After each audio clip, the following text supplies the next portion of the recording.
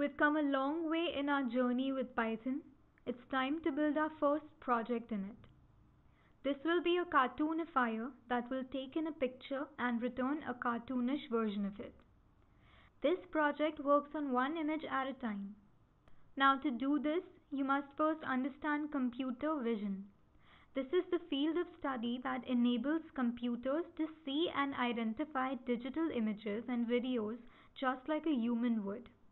Performing computer vision involves acquiring, processing, analyzing, and understanding digital images to extract high-dimensional data from the real world. The purpose is to generate symbolic or numerical information that will help make decisions. Computer vision often includes processes like object recognition, video tracking, motion estimation, and image restoration. To cartoonify an image, we will make use of the concepts of computer vision. Let's talk about OpenCV. This is the library we'll be using to process the images. Short for Open Source Computer Vision, OpenCV is a library meant for real-time computer vision. It is a cross-platform library and is under the open source BSD license. It also supports the TensorFlow, PyTorch, and Caffe deep learning frameworks. This library is great for applications like gesture recognition, mobile robotics, human-computer interaction, motion tracking, augmented reality, and structure from motion. OpenCV is written in C++. There are two Python interfaces for OpenCV, CV and CV2. We'll be using this one. So here's what we're going to do. We'll convert the image to grayscale, blur it, and extract the edges from it. Then we'll blur the colored version of the image and add a mask with the edges.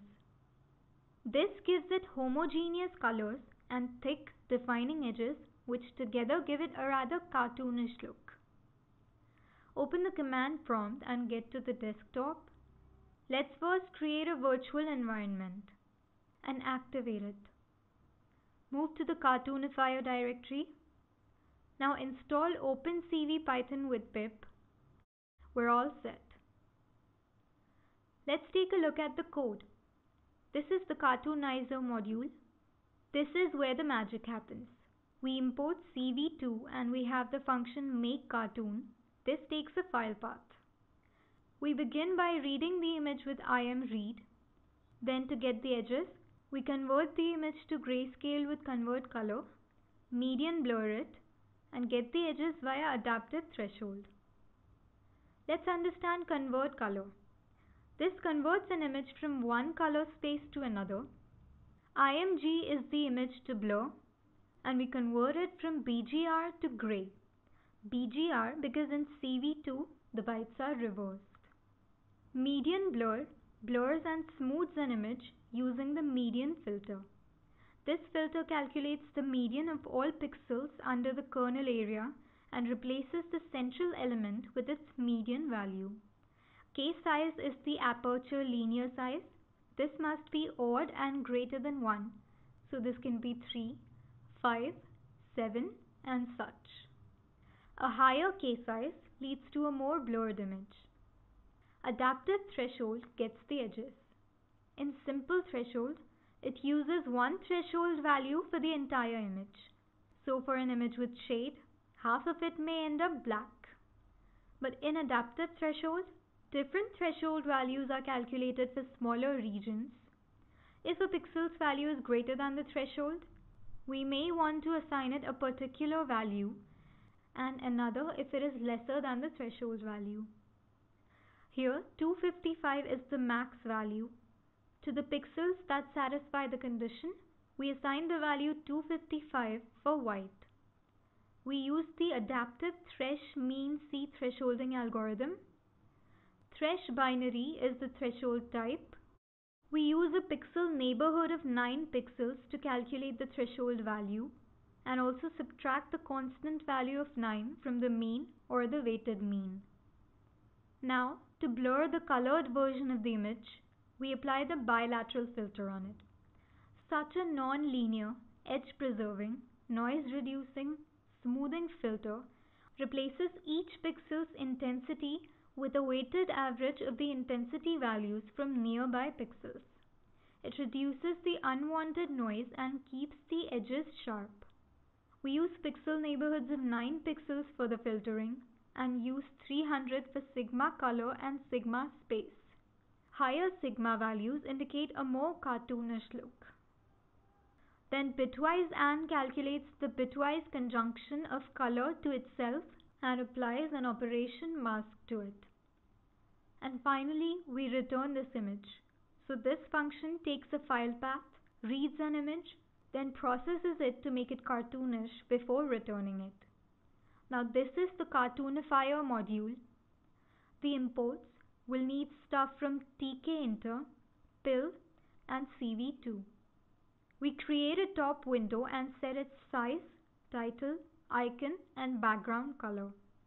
To set the icon, you'll see that this is in the pictures directory in this directory. This is a relative import. We define a few functions. Now let's create a button that leads to the upload image function when clicked. We'll set some colors and fonts and place it at this relative position on the screen. So if we resize the window, it alters the position of the button. Suppose we click the upload button. Now inside the upload image function, ask open file name gives us an open dialog to pick a file from our machine. We open it with image.open and we resize it to fit the screen with thumbnail. Its width is the window width divided by 2.25 and similarly for its height. IM is this image. Let's create a label and set the image to IM. Pack it to the left of the screen and then call the show convert button function on this file path. Here it creates a button, clicking which calls the convert function. It then places this button at relative position 0.79 and 0.46. Convert calls make cartoon from cartoonizer and calls it cartoon. It then converts it from BGR to RGB. This is necessary because CV2 deals with colors in BGR. Without this step, your output will have the colors inverted. But this is a NumPy array yet. Let's use image.fromArray to convert it into an image. Use thumbnail to fit it to the screen. Photo image creates a tkinter compatible photo image. Now create a label, pack it to the right of the screen.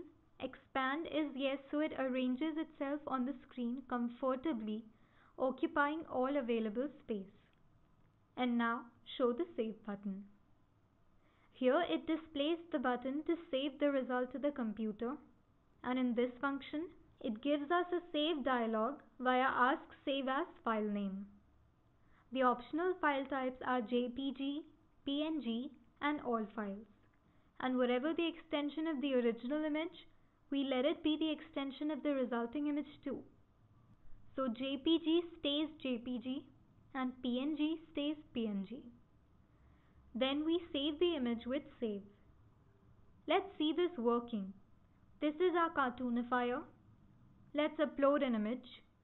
Now cartoonify it. And you'll see the edges have been added and the image is blurred a little to get more homogeneous colors. Let's save it to our computer under this name. It's here and the extension is correct. Let's try different images with this Cartoonifier in gray and in color. You'll see that all images work fine with this Cartoonifier, some better than others. It works exceptionally well on this picture of a lady in grayscale. Today we've built a Cartoonifier that will tell you what you'd look like if you were a character from a comic book. Wasn't this fun? Stay tuned for the next project.